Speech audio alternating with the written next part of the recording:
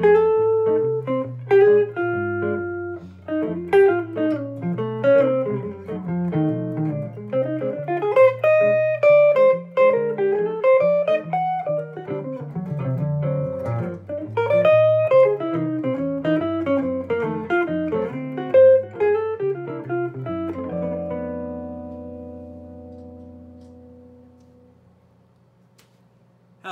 my name is Nobuki Takamen. I'm a jazz guitarist. Today I would like to show you how to comp over jazz blues using chords with only 3 simple shapes. I think one of the most important things when you comp is not to play too much, because you need to leave space for solo players. And also there are only 6 strings on the guitar, so if you keep playing something like this, you know, like a bigger chords like this, it would be difficult to play these chords effectively when you really need them.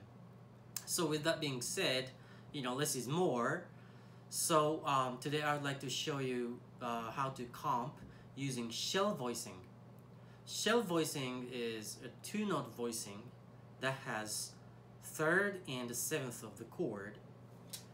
Here, I have my handout that shows shell voicings of C major 7 chord, C7, C minor 7, and C minor 7 flat 5 in the various different positions. So, which you can download actually from the link below of this video.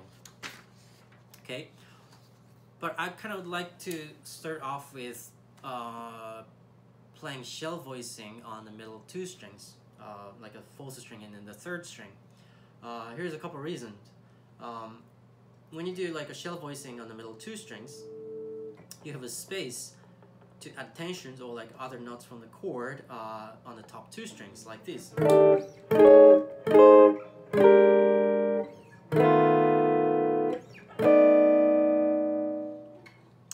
And if you add bass note, like the root or the 5th of the chord, you can play like Freddie Green style like rhythm, like.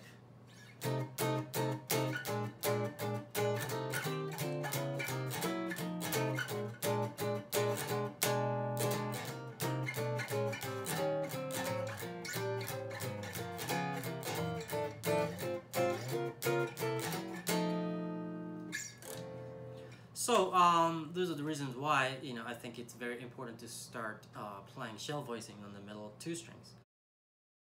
Here I have typical 12-bar blues progressions in F. In the first measure you have F7 and then goes to B flat 7, F7, C minor 7, and F7 in the 4th measure. B flat 7, B diminished 7, F7, A minor 7, and D7 in the 8th measure. G minor 7, C7, and F7 and D7 in the 11th measure, G minor 7 and C7 in the 12th measure. This progressions can be downloaded also from the link below of this video. So please do that if you're not familiar with blues chord progressions. Okay, now when you take a look at all the chords in the F blues, you only see dominant 7 chords and minor 7 chords, except B diminished 7th, that I'm going to explain later. So, when you take a look at this handout, what you have to look for is just the C7 chart, the C7 section and the C minor 7 section. And like I mentioned before, we are going to start off with doing shell voicing on the middle 2 strings. So you need this and that, and this and that. In the first measure of each line, you have shell voicing based on the root on the 5th string. Here in the second measure, shell voicings are based on the root on the 6th string.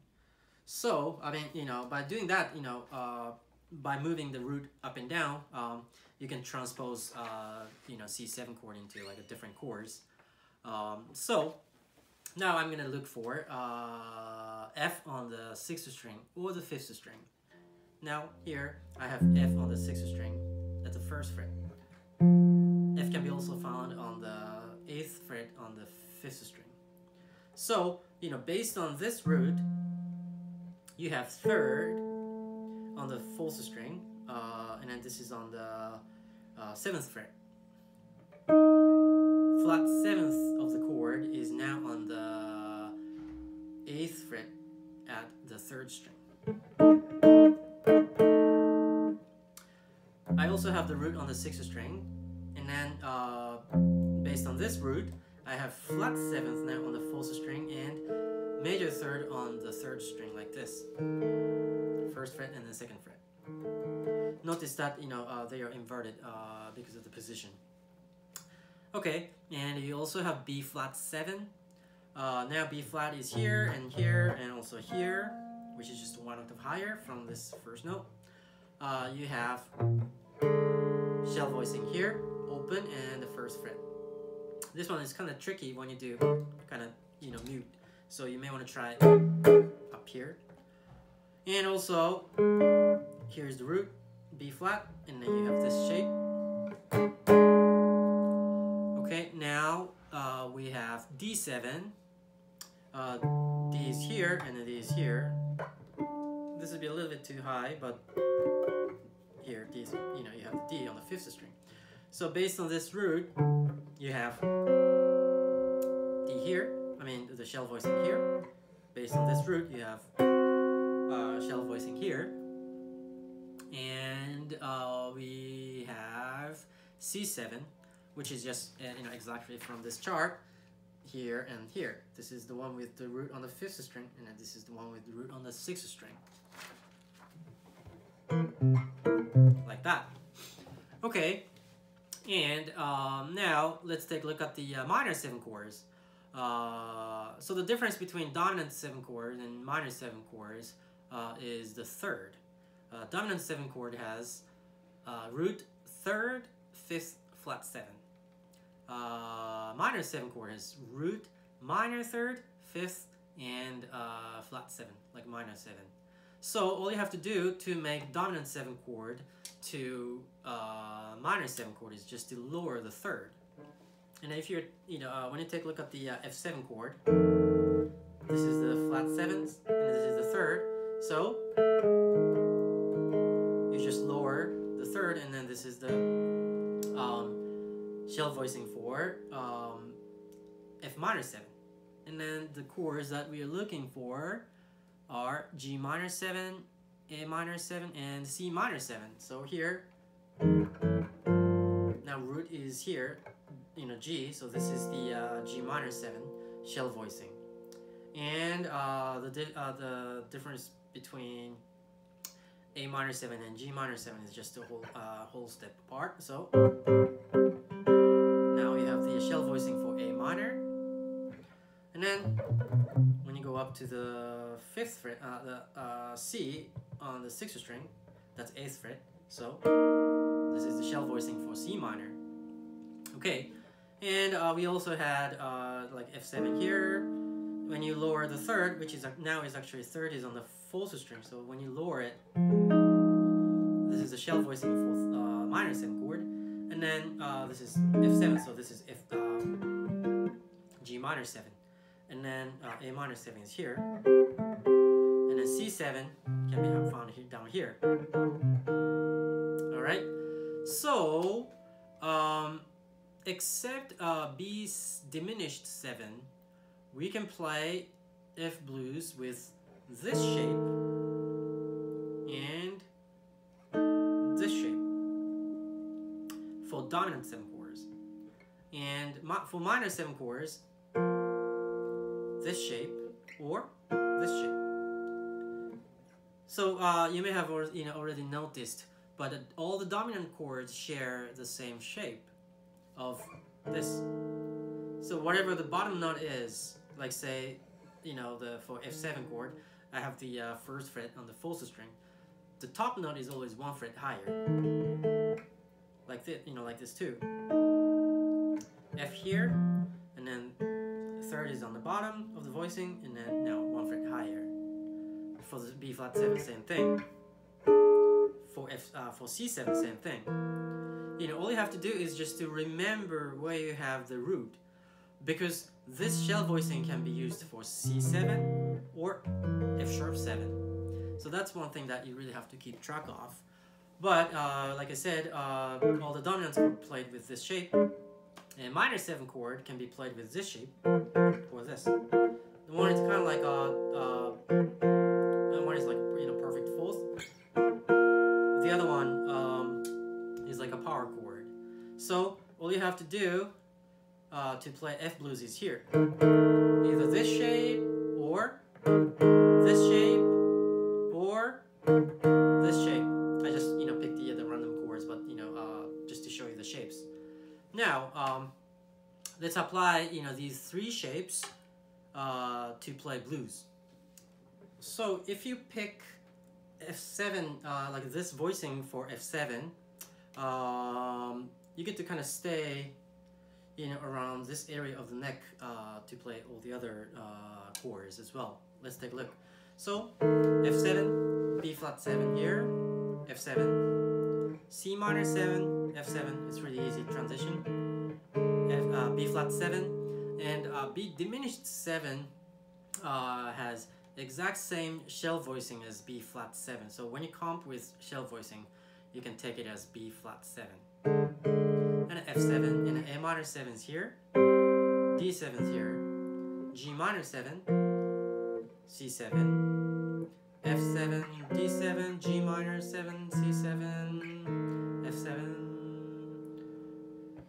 On the other hand, if you start from F7 shell voicing, you know, up here, you kind of, you know, get to stay in this part of the neck. So here, this is B flat 7. Oh my god, F7 and then B flat 7 and F7. C minor 7, F7 and then B flat 7, and then again B flat diminished 7. I mean, B diminished 7 is the same as B flat 7. Okay, F7. And I could go down here, but you know, like I said, you know, I kind of like to go up here. So A minor 7, D7, G minor 7, and C7, F7, D7, G minor 7, C7, and then F7. So, you know, like you've seen, when you start from here, you get to stay down here, and then, you know, when you up, you know, start from here, you get to stay around here. So when you practice comping, spend some time, you know, with the voicings down here, and then maybe next you can, you know, spend more time up here, and then once you get used to it, you can mix these two together. Okay, so let's see, you know, for this type of exercise, I need somebody to, you know, to play the rhythm. So I have the my electro harmonics, like stereo looper, like 720. This is one of my favorite pedals to travel with. You know, this one is, you know, good for so many things, and then this is just one of, you know, one of my favorite things to do. Okay, anyway, here we go.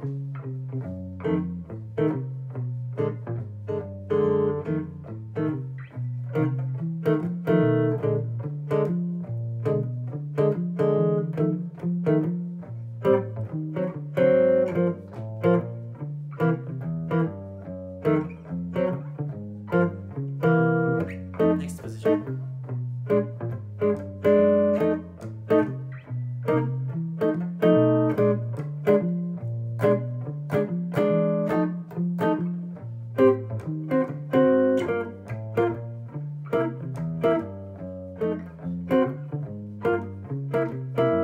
I'll mix them together.